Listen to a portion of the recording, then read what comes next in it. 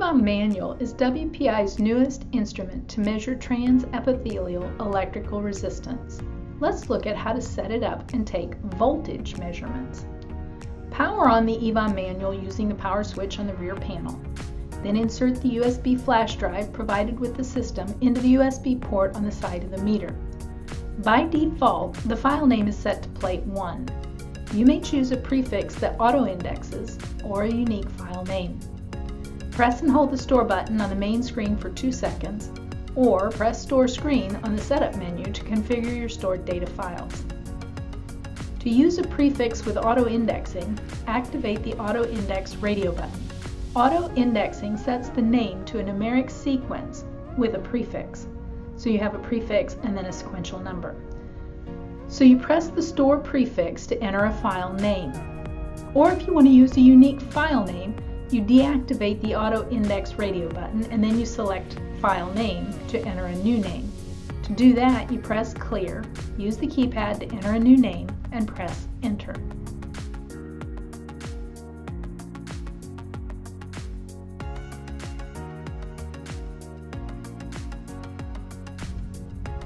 Now press Setup to access the Setup menu. Press Select Plate to choose your plate size. Then press Select Mode Units to choose either volts or millivolts. The normal mode is millivolts. Zero the electrode's galvanic charge in saline or media.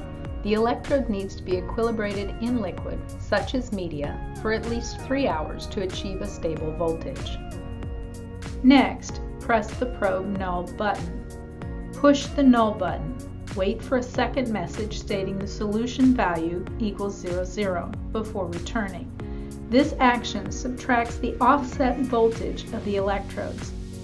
Then activate the Enable/Disable radio button to offset the electrode potential. Press Return to navigate back to the main menu. Begin measuring by pressing the foot switch, or touch the Store button on the screen. Repeat the sampling process for each well. Once the last well has been recorded, the file storing selection notification appears. Press Store. The EVOM Manual should respond with File Saved within 15 seconds. If Saving File message is still seen after 2 minutes, press the Return key and try a different USB drive. Once a file has been saved, open the file on a computer to verify the contents. Once you get the system set up, taking measurements is easy.